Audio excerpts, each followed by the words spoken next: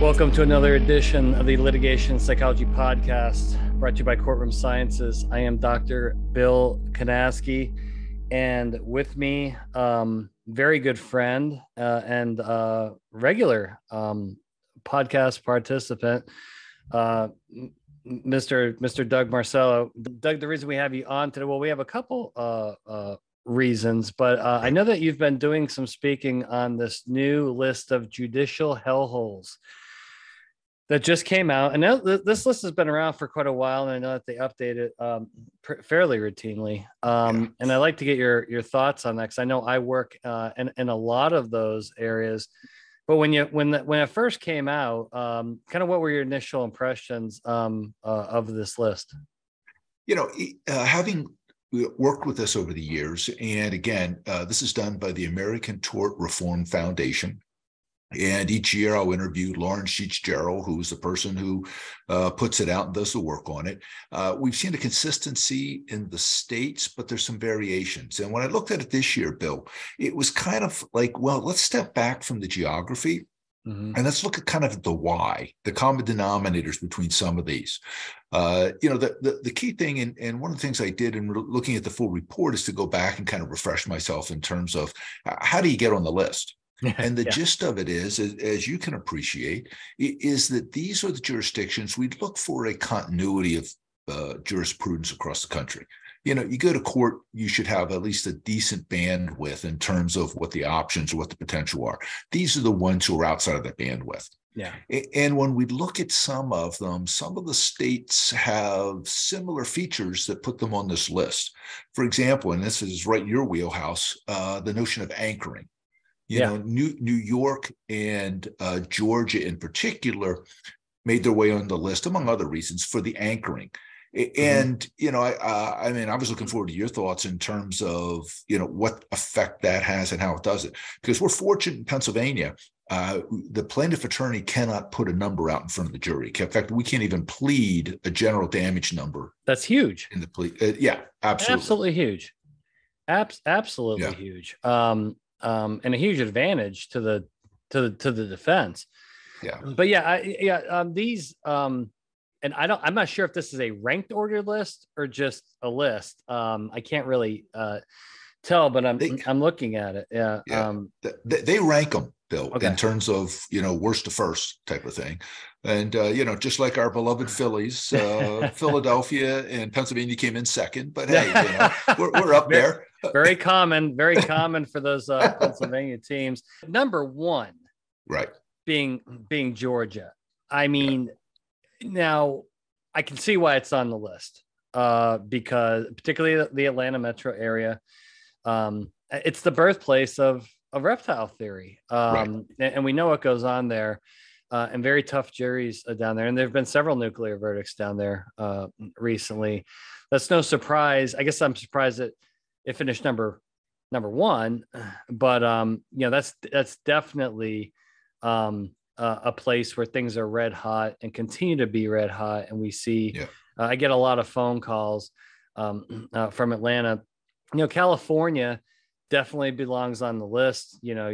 Usually more southern California, some crazy things happen. I don't know if you're aware, and it's amazing how all these different venues, Doug, have different rules in the way they do things. When you're in state court in California, it's particularly like if you're anywhere like near LA, they assign you to like a court on Friday. It could be like one of 8 or 9 courts with different judges and completely different juries. Which makes things very difficult to prepare for, as opposed to kind of knowing where you're going. Number 5, shockingly, which I thought would be number 1, Cook County, Illinois. Right. Now notice this is the only, and I want to make sure, let me look at my list. Everything else is a state. Okay, so Illinois, meaning Chicago, and then St. Louis are 2 cities on this list. Right. Everything else. And Philadelphia Common, please. And Common, yes. Give us some props there. I'm sorry. And that's the same thing they do in Philadelphia. Is that they will say, look, you're going to have a trial this month. Yeah. We'll give you theoretically 24 hours notice on that. as to when, where, and how on that. It's crazy. But yeah. And you get some of these, and some of it's based on reputation. And I've had discussion both with Philadelphia judges, clients, et cetera, that everybody says, we want to get to Philadelphia. Philadelphia jury and verdicts are somewhat changing in that degree. And Really? it's a fair amounts of demographics in Philadelphia, where you have a reduction in union labor, you have an increase in gentrification. Yeah. So, and as one retired judge told me one time, Philadelphia juries are known for being more generous than others, but if you try to pull something on them, they'll punish you. And if you catch the plaintiff in trying to be dishonest or make them take advantage of them, they're going to react extremely negatively on the flip side of that one. Totally agree. And living in Chicago for 15 years and consulting on hundreds of cases in that area. Yeah, it's dangerous. Yeah, at the same time, none of my clients have been hit for nuclear verdicts because I think that we did it the right way. The amount, again, I think when you get a case and you're in one of these 8 venues, you have to handle that file differently, right? Well, I handle it pretty much the same way, Bill. But here's the deal: we're going to analyze it differently, because we know the potential's there on that. There is a potential detonation there. Mm-hmm. So we've got to go through, work through it, just like we would another. Prepare in terms of the evidence and all, but at the same time, in terms of our analysis and perhaps for potential settlement and all, we'll reevaluate it because of that. I interviewed Rebecca Brewster actually a couple of years ago when their study first came out, and she said, one of the factors is like real estate, location. Yeah, and that's what it is with these. This American Tort Reform Foundation study points to a September 2022 Chamber of Commerce study in which they did a review of nuclear verdicts, and they point out that while they do it on a state-by-state basis, but then they point out and drill down within that the number and the high percentage of Pennsylvania that are in Philadelphia, Illinois that are in Cook County, and where you're sitting right now, Bill, is the number one state from that study for nuclear verdicts is Florida. Yeah, on that. Yeah, looking at the list, so the final ranking here, 8 is St. Louis. St. Louis is a cesspool. That's a very, very tough venue, and I think getting worse. So I think St. Louis may be working its way up that list. Number 7, Louisiana. Yeah, that whole state. I did several speeches there this year, and the defense attorneys were telling me between the judges and the jurors, everybody's against them. That's a very, very tough state to be in. Number 6, South Carolina. It says specifically related to asbestos. I don't do much work in South Carolina, so I'm not really sure about that. But take away this list, and something I said. I was doing a speech yesterday in Detroit, which I'm shocked is not on this list. But I was talking to some folks in Detroit and telling them, nuclear verdicts statistically are very rare. Right. Statistically. Right. And the real financial problem is getting caught up in the nuclear settlement, where you're having your clients having to write a very large check to avoid the courtroom or avoid one of these venues. And I don't think that's getting enough attention. What are your thoughts? What are your thoughts on that? Because it's not as sexy as nuclear verdict, right? And Bill, you've been saying that for years, and I agree. When we did the interviews for the ATA presentation on that was one of the big points you raised, and something I've quoted you on going forward on that. It is on both ends of the spectrum. One of the things that's overlooked, it doesn't get the press because it doesn't have that headline capacity, is the death by 1,000 cuts by every company out there. The insurance rates, and the ACTRI studies laid it out. The insurance rates are going up. In order to, you're not going to reduce your premium, but in order to slow the increase, you increase your retention, your deductible, and those either questionable liabilities or no injury cases that the folks on the billboard still take. They'll leverage $25,000 to $50,000 for not entitled to being anything out of these companies, and it's the payment in order to avoid the cost of defense. It just perpetuates it. So at the lower end, there's a continuing hemorrhage of these cases on it. Yeah. But yeah, at the upper end, a lot of it is just by avoidance. You know, what can we do to buy out of this? And I think it's a factor of a skewed market. You know, and one of the things that the Chamber of Commerce study points out is, you know, and between that and the ATRI study, there's an ATRI study on insurance that said one of the biggest factors we have now is social inflation. You know, we see the ball players getting, you know, huge salaries, musicians getting huge salaries. We become, you know, just used to these numbers. Chamber of Commerce study then compounds that and goes, yeah, then we get these verdicts that most of them, or a lot of them, there's never going to be a recovery on them. They're never going to get paid.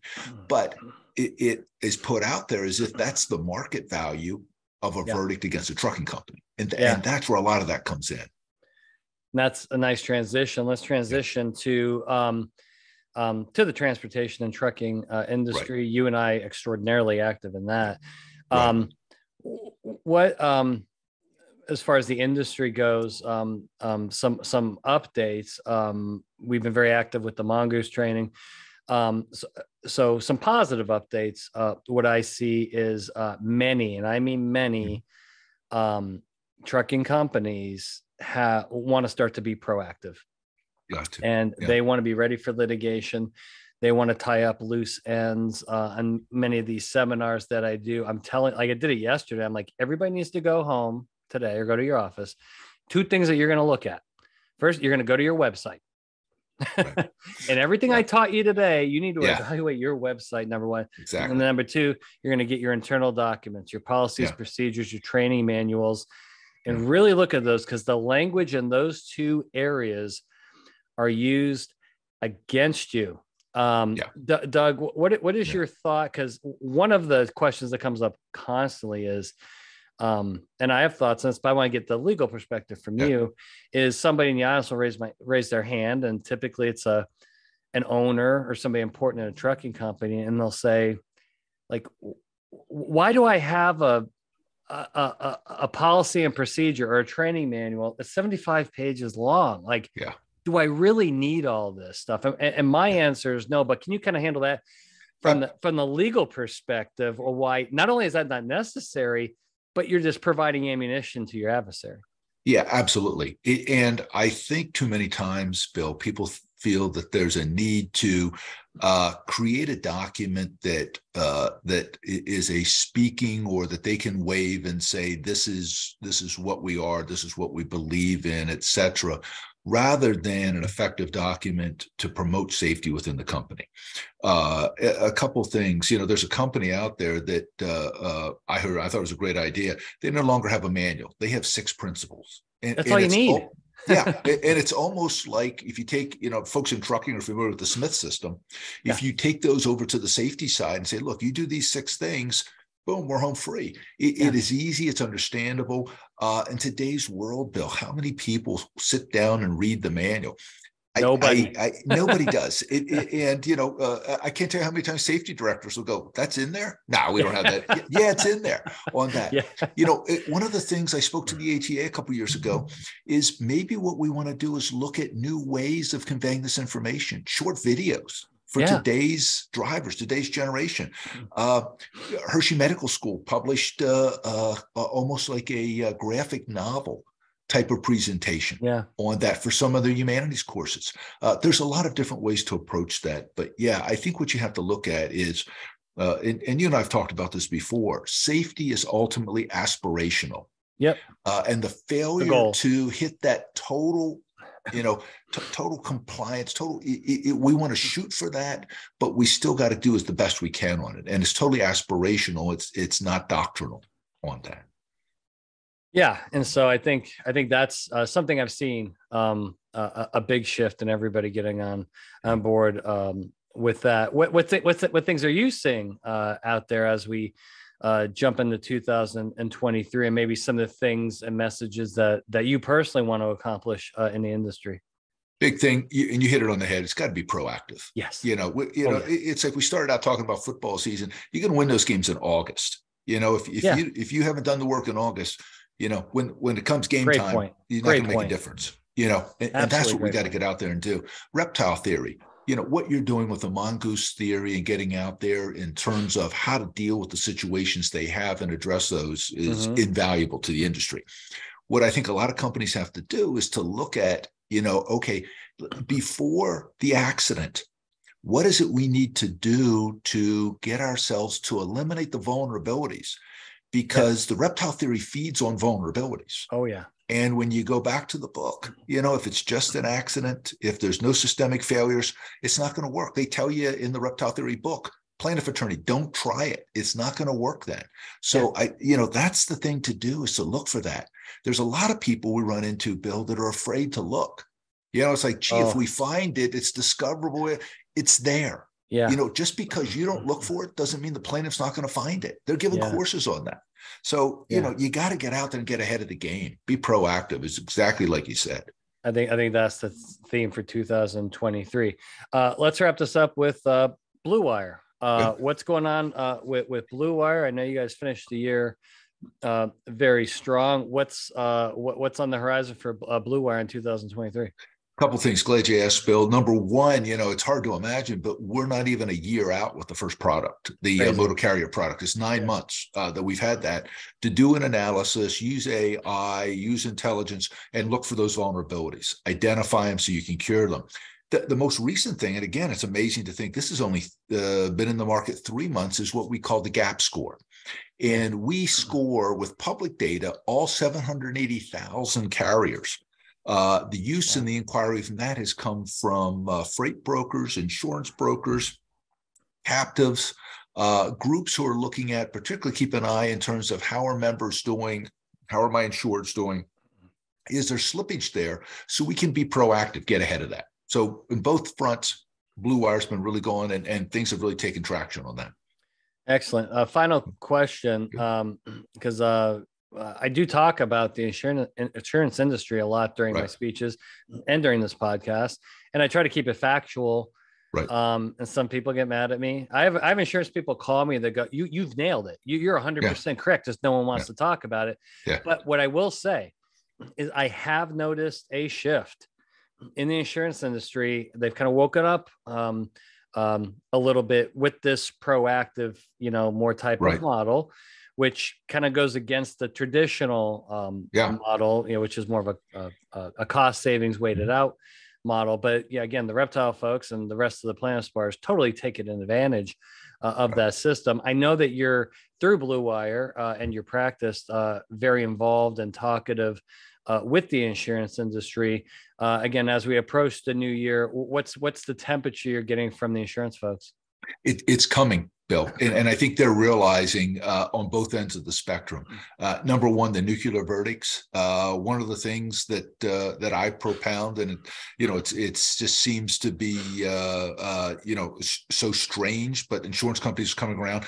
If we have an argument on liability and we've suffered damages, and there's a possibility they're going to drag us into one of those hellholes, sue them first. Lock jurisdiction in where the accident happened, more conservative jurisdiction. Interesting. The flip side of it is also those death by 1,000 cuts. Let's get aggressive right after the accident happens.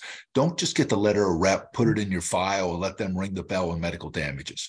Let's push for a pre-suit IME. There's no loss there. Either they're going to let us do an IME or they're going to deny it, and we put them in a position they've got to explain, well, what was the problem? You wouldn't let us examine your person if they're really hurt.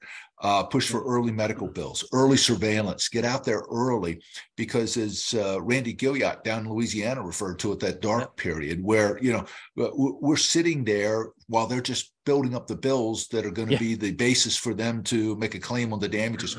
We got to get after them. More insurance companies are realizing and getting proactive on that. Good. And anytime I say it's the last question, it's never the last question. I know you, Bill, and I appreciate it. but this is my last question. Dr. Steve Wood, oftentimes my co-host on this podcast. We're going to do a podcast on this topic, and we're also going to author a paper that will be published in Law 360. By the way, big announcement. Law 360 has we now have an agreement to write for them monthly. So, wow, fantastic. So, Dr. would now be writing monthly for them. Absolutely. In a column on litigation psychology. So we're thrilled. Perfect. One of our first articles is going to be the concept of confirmation bias. Now, everybody talks about confirmation bias with jurors, right?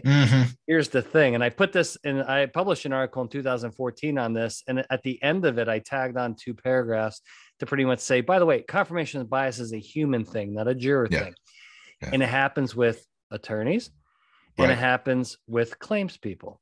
Right. And you see the plaintiff attorney convinced they have a winner when they haven't really they don't have the evidence, right? The mock jury evidence, but they stick with it, and then they lose, right? But then at the same time, you have both defense counsel, but also what I see is claims people at insurance companies that refuse, even after a mock trial or after a focus group, we're like, hey, listen, you're going to get freaking hammered here. They refuse to, because they're emotionally invested.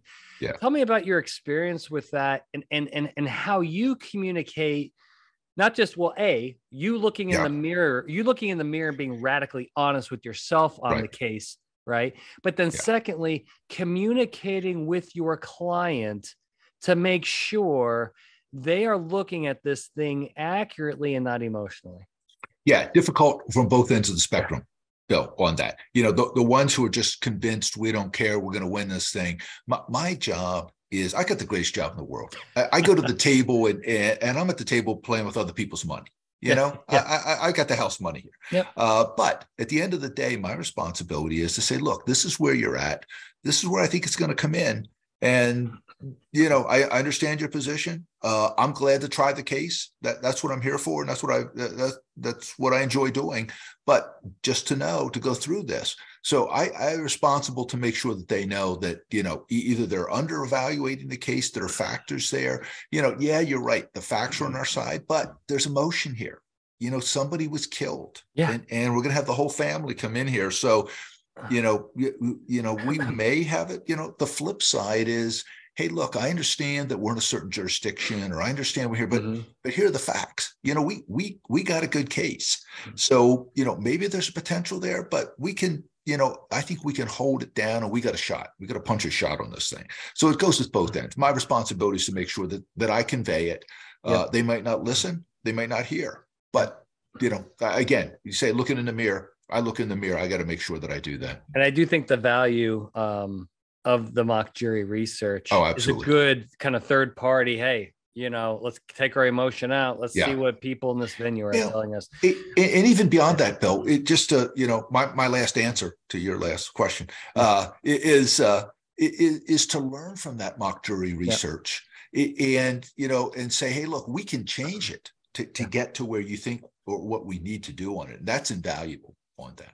Doug, great to have you as usual. Thank you as always, Bill. Take care. And to our audience, thank you very much for participating in this episode of the Litigation Psychology Podcast, brought to you by Courtroom Sciences. See ya.